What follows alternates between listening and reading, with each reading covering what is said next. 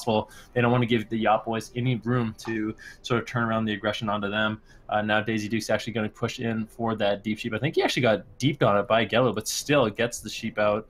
Gelu taking a little bit of damage right now. The kidney shot, though, going on Athasia, decides to actually pop his combat readiness, but it does fade. He's taking a lot of damage into that cheap shot, but I think he actually might survive for now. Doesn't have Cloak of Shadows available, but that pre-combat readiness was very, very important for him to survive. He actually got it up to around 3 ticks, and that's what kept him alive. Daisyduke in a lot of trouble, though. Actually, block offensively, I believe.